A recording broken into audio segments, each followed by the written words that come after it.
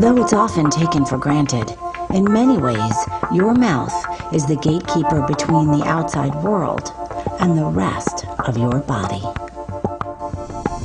Your mouth is teeming with billions of tiny living one-celled microorganisms called bacteria. There are more bacteria in your mouth right now than there are people on Earth.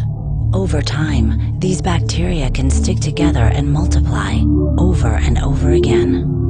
They form a colony, and the colonies can then join together, forming a thick layer called a plaque biofilm. This can eventually spread across every surface of your entire mouth, your teeth, your gums, your cheeks, and your tongue. Every small space in your mouth provides the perfect environment for the most harmful bacteria to thrive, and for the plaque biofilm to grow, which it can do dramatically over the course of a single day.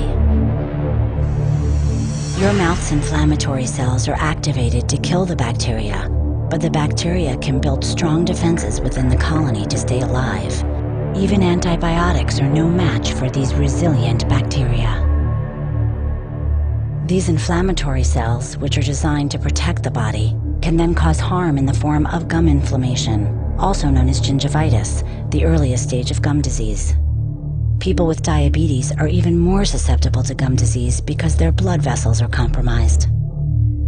The area between your teeth and gums is densely packed with intricate blood vessels. Normal everyday activities can burst those tiny vessels.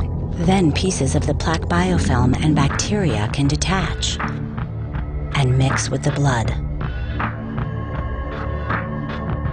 giving bacteria from the surface of your mouth full access to the rest of your body.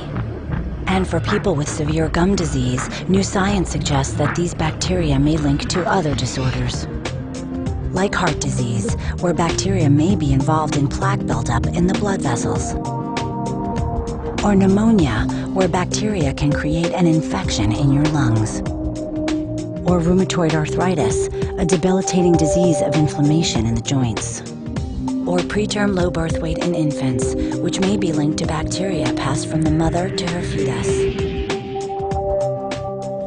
Good oral care can positively affect your overall health, and leading dental organizations agree that brushing twice a day is not enough.